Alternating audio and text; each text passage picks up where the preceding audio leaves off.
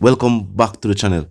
Now with law enforcement unable to locate the location of the shallow graves of the Moodie siblings, law enforcement might have to rely on the information given to them by their mother. Now I'm going to hear the details that she shared with law enforcement about the most recent conversation she had with Moodie, and the fact that it was alleged that the siblings also wanted her to go pick up some money for them, with their lives taken for that said money and money they had received before.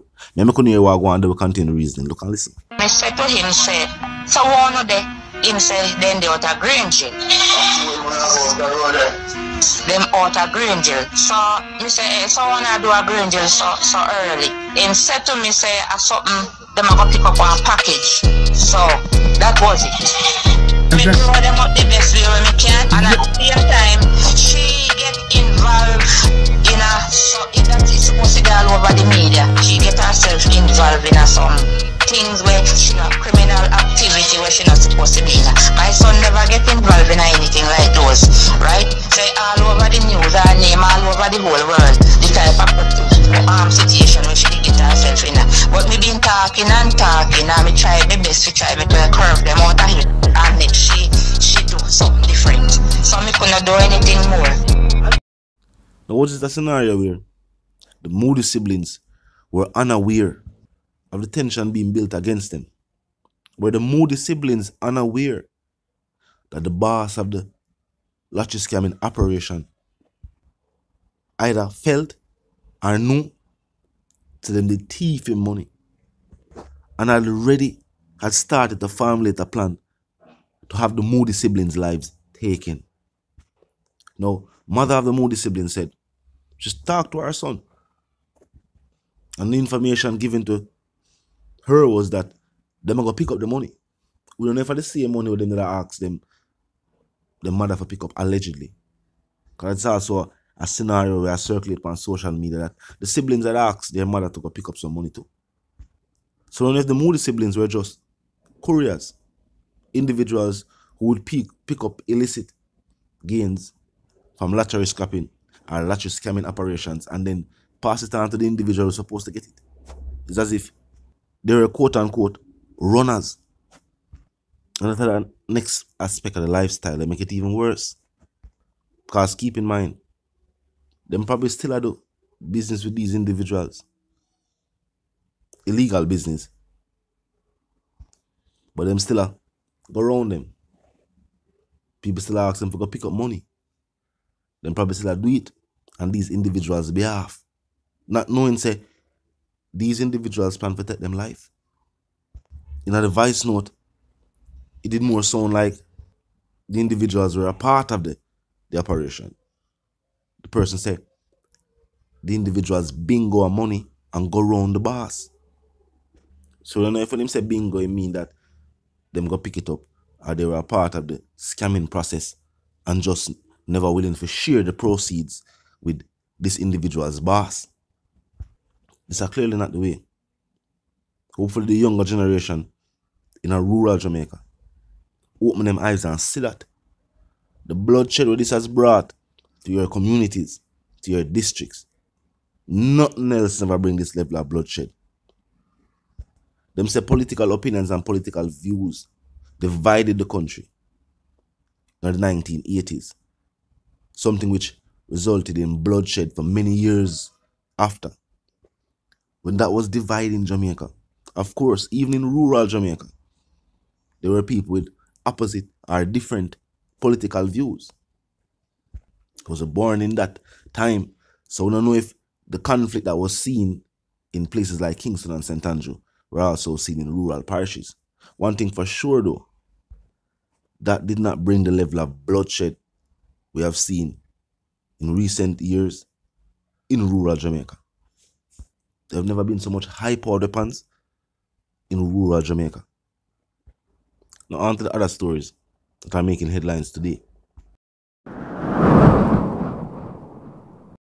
Now law enforcement have some explanation to give the people, especially the family and the loved ones of Melissa Silvera. Her husband should also be outraged at law enforcement if he was not the individual who was present at the home when the first officer arrived. him want also know who was there when the first officer arrived. Because think about it. If them say the officer was instructed to not lift the sheet because Miss Silvera was not decent and obliging the family's request, he did not do so. And that is how the blunder was made, as there were gunshot wounds to her abdomen and her legs. Wasn't there any lighting in the room? No light never turned on. We are talking about gunshot wounds. No blood spatter. Did the room then smell like it was recently cleaned up? We know the attorneys representing the Silvera family that asked the media outlets to avoid speculation. But even without speculation, people are outraged that this could have taken place. I know the family and the loved ones of Miss Silvera are also outraged. Not only would her murder have gone unsolved, the police did not do their due diligence, but the family and loved ones would not even have known that it was murder. It was assumed that Miss Silvera passed in her sleep. So there were never any thoughts of bringing justice for the family. Them think Miss Silvera died of natural causes. Now the situation has changed. And of course now the family have questions. But them gonna want answers for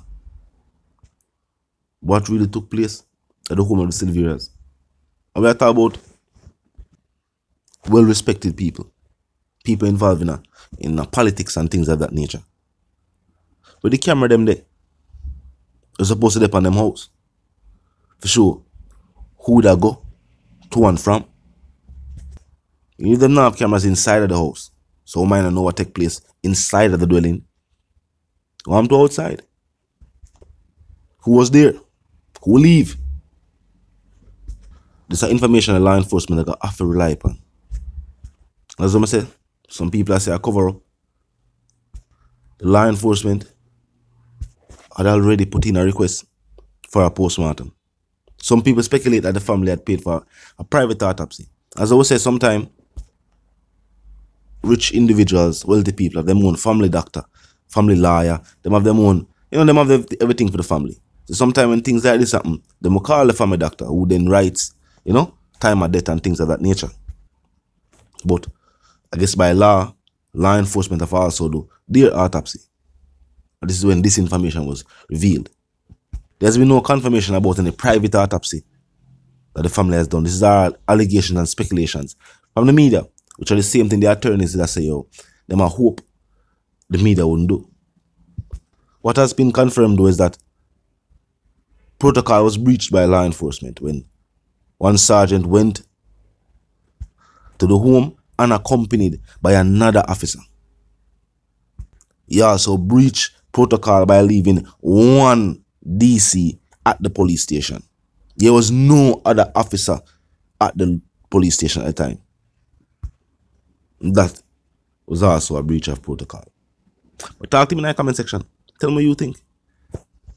If you're new to the channel, just pass through, click the subscribe icon and then the bell icon, and of course, put it on all. And this is how you know will be notified of all fresh content. As soon as fresh content is uploaded and made available for you right here upon the platform. The like icon is also in close proximity to the share icon. Drop a like and bust a share. And tell a friend, tell them, sister and them, brother them, for check out the channel and check out the reason, and also join the discussion. The comment section open 24/7. It never lack it. Just be respectful and mindful of the guidelines. But other than that, drop your thoughts, your comments, and your opinions there. And we can continue the reasoning via the comment section. Now a quick recap. Law enforcement might have to rely on evidence given to them by the mother of the Moodie siblings. And law enforcement is also facing heavy scrutiny for the blunder that took place at the home of the Silveras. After it was assumed that Miss Silvera passed in her sleep, and then law enforcement stated that no gunshot wounds was found on Miss Silvera. Talk to me in the comment section. Until the reason again, live, love, and prosper and stay tuned.